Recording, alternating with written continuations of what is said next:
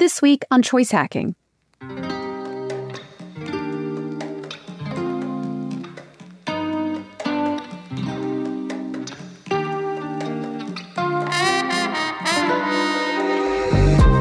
Scotch brand Chivas Regal was in big financial trouble. They had gone from being a successful global spirits brand to almost losing it all. But some savvy and unexpected psychological marketing moves not only saved the company, but made Chivas Regal one of the most popular brands of Scotch on earth. I'm Jennifer Kleinhens, and you're listening to Choice Hacking, a podcast about applying behavioral science and psychology to business, marketing, experience design, and more.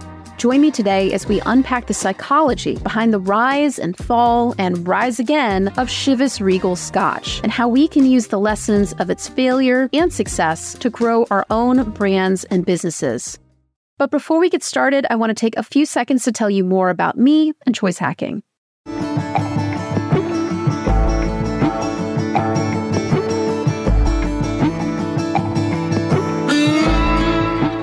Choice Hacking isn't just a podcast. We also offer online courses, team training, coaching, and consulting to brands of all sizes, including startups, scale-ups, and Fortune 500 brands. We're based out of London and New York City and have clients across the US, Canada, Europe, Australia, and more. Some of the amazing clients our team have worked with include brands like Starbucks, McDonald's, T-Mobile, AT&T, O2, Lloyds Bank, and big ad agencies like Havas and DDB. If you're interested in learning more about how we can help you grow your business with behavioral science, AI, and marketing psychology, visit choicehacking.com to learn more. That's choicehacking.com. Now on to the show.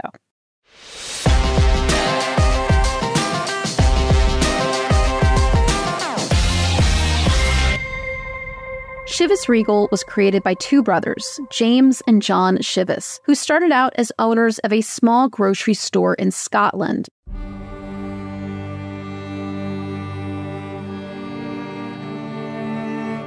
They were actually two of the 11 Chivas siblings. It was the early 1800s, and like many families, the Chivases expected the brothers to go into the family business, farming. But James and John had bigger ambitions than tending a farm in the Scottish Highlands, so they headed out on foot to the city of Aberdeen, today known for its large amount of whiskey distilleries. It took them 3 days of walking to make it to the city, and once there, James found work in a small grocery store. Eventually, his brother John joined him, and together they ran a grocery store called the Emporium. Always looking to better serve their customers, they noticed that people were asking for a smoother-tasting whiskey. So the Chivas brothers set to work in the cellar of the Emporium, and they created their masterpiece, Chivas Blended Scotch Whiskey. And in 1843, Queen Victoria sent a royal warrant to the brothers, which made their whiskey not just Chivas, but Chivas Regal. For those who aren't familiar, a royal warrant is an official recognition granted by a member of the British royal family to a company that supplies goods or services to them. In the context of whiskey, it means that a specific distillery, in this case Chivas, has provided alcoholic beverages to the royal household for at least 5 years, demonstrating consistent quality and service. Chivas Regal eventually grew to be the 4th biggest brand of blended Scotch whiskey in the world, but World War II would change the company's destiny and its marketing strategy.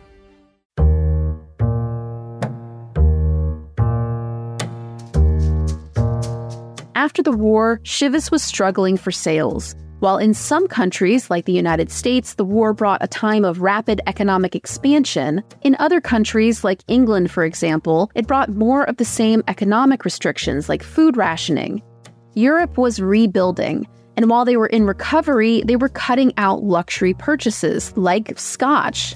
Chivas, to put it bluntly, was in trouble, but instead of cutting their prices, they doubled them. Now, you might think that would kill the company, but actually, it saved them. Why did higher prices grow Chivas Regal's sales instead of killing the brand? Well, contrary to popular belief, pricing is about 90% psychology and 10% math. We don't really know what something is supposed to cost. Instead, we pick up psychological clues from the product and its context. And when something's expensive, we think it must be high quality because it costs so much. So when Chivas Regal doubled its prices, people started seeing it as higher quality, and sales exploded. It was so successful that people started calling the strategy the Chivas Regal effect. But in the behavioral science world, we call it the price-quality effect. There's a psychological reason why this price increase saved Chivas, while it would have, very likely, killed another brand. It's because Chivas Regal is what's called a Veblen good.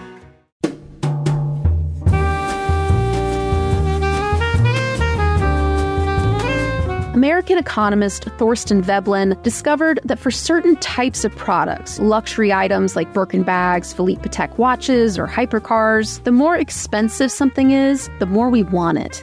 It's because we have a mental shortcut, also called a heuristic, that says higher quality equals higher price, and therefore higher price equals higher quality. And most of the time, that mental shortcut is correct. When something costs more, it's made from better materials with better craftsmanship and care. Studies have found that this lust for expensive products can also be attributed to our desire to signal status to those around us. Brands like Apple, Equinox Gym, and Chanel are all status brands that carefully manage themselves and their brand to allow them to apply the Chivas Regal effect. Here's how. Apple is the quintessential example of the Chivas Regal effect in technology. The brand consistently prices its products higher than its competitors, even when the functionality of the product is nearly identical. This pricing strategy helps Apple maintain its status brand image and reputation for quality and innovation in the minds of customers.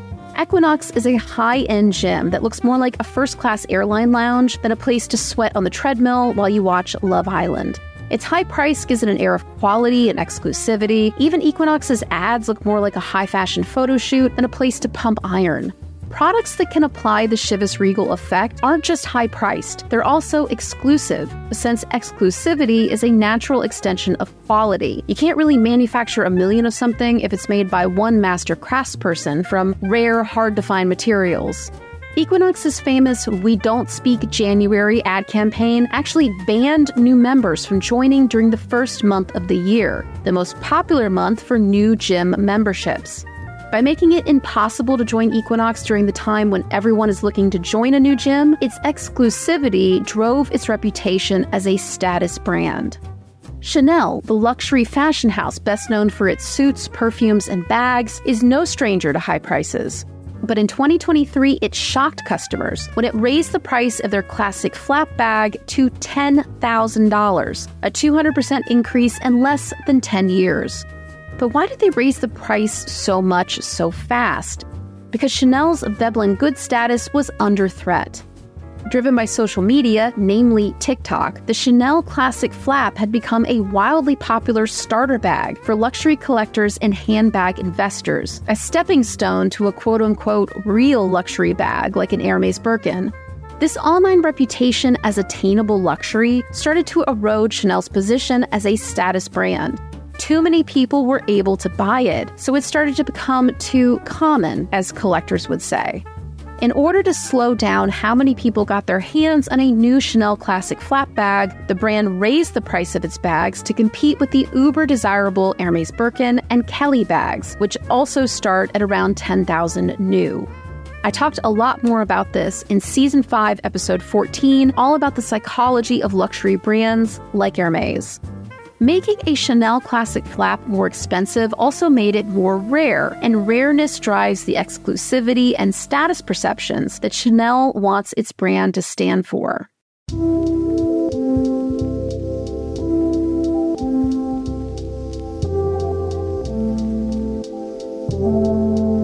The billion-dollar question is, can the Chivas Regal effect grow your brand, or is it a really bad idea? If you think raising your prices could be a good move, start by asking yourself a few questions. First, does our customer buy our products to signal status? If the answer is yes, raising your prices could help drive demand. If you think that customers mainly buy your product for its utility and not its prestige, then raising your prices probably will not increase demand. Next, is your brand viewed as exclusive or aspirational? Raising prices alone won't drive demand if your brand doesn't have the other markers of a luxury product: exclusivity or scarcity, a rich history, and a reputation for craftsmanship.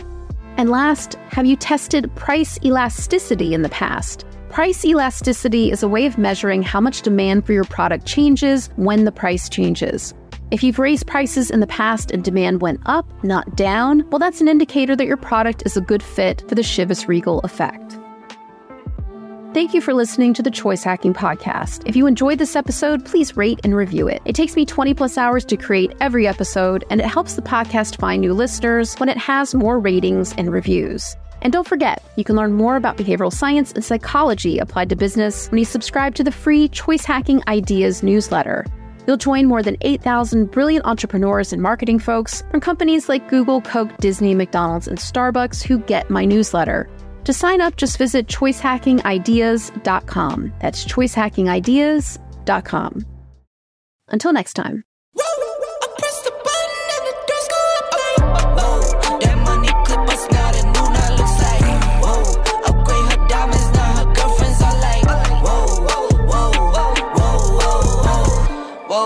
I hit record a drop, you can't ignore it.